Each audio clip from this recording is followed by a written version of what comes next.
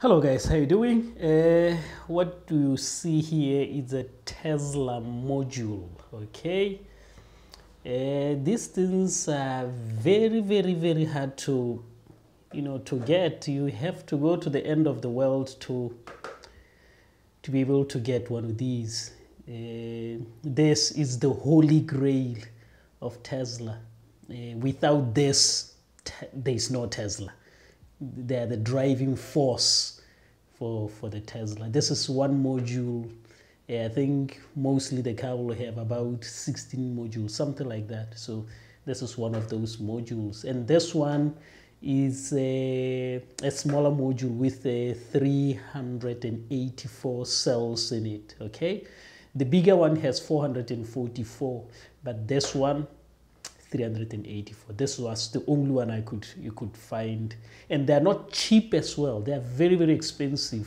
So I was fortunate enough to manage to find somebody, and we discussed. I told him that I'm a nice person, I love everybody. I'm not a greedy person. Can he help me? And he said, oh, I know you, have seen you a couple of times. I'm just gonna give you this. And I said, oh, are you sure? He said, yeah, don't worry, my mate, just give me this and I'll give you that. And I said, all right, okay.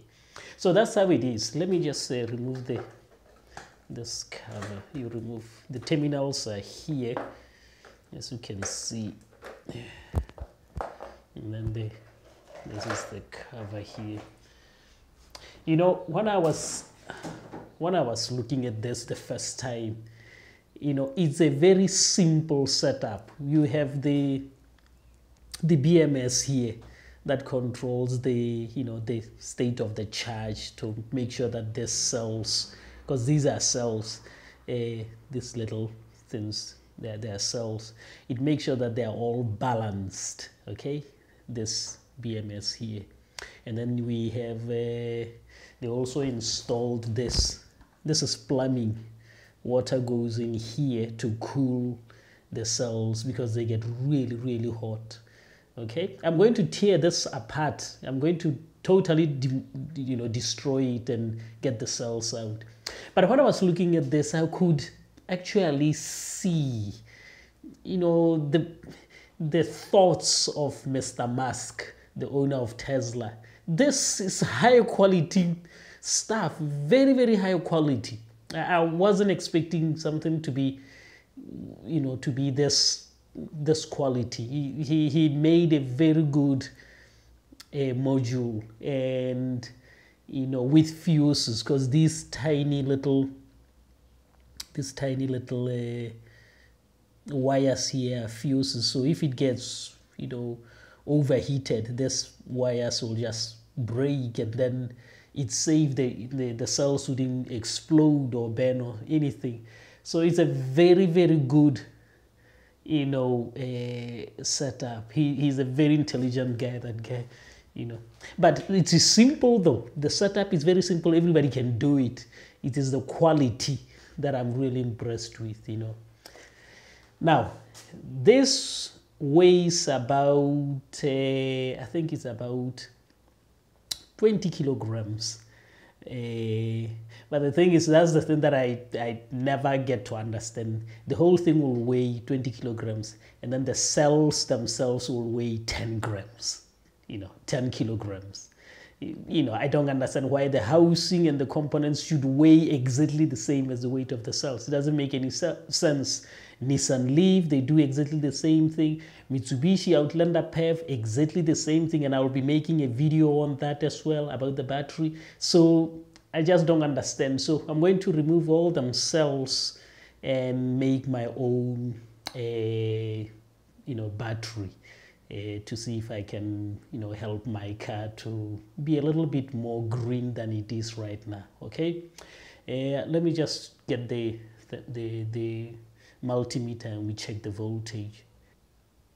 Right, I just got the multimeter. Let's just see how much voltage is in here. 21.3. So fully charged will be about 24. So it's all right till be here. If it's sort of half charged like it is right now, it's all right. The cells, they can stay for a long time like this. You don't want to be fully charged and you just leave it there. So it is excellent. Okay. All right. Yeah, like I said, folks, I'm going to break this. I'll film it while I'm breaking it. But what I'm going to try to do is I'm going to try to preserve these little fuses. You know, I'm going to try to make sure that I keep them so that I can use them on my new battery, because they're very important. They're delicate. They're not very strong. They bend easily. You know, they bend very easily. You can see it moves. They just move just like that. They're not very hard. So I'm just gonna remove them from here.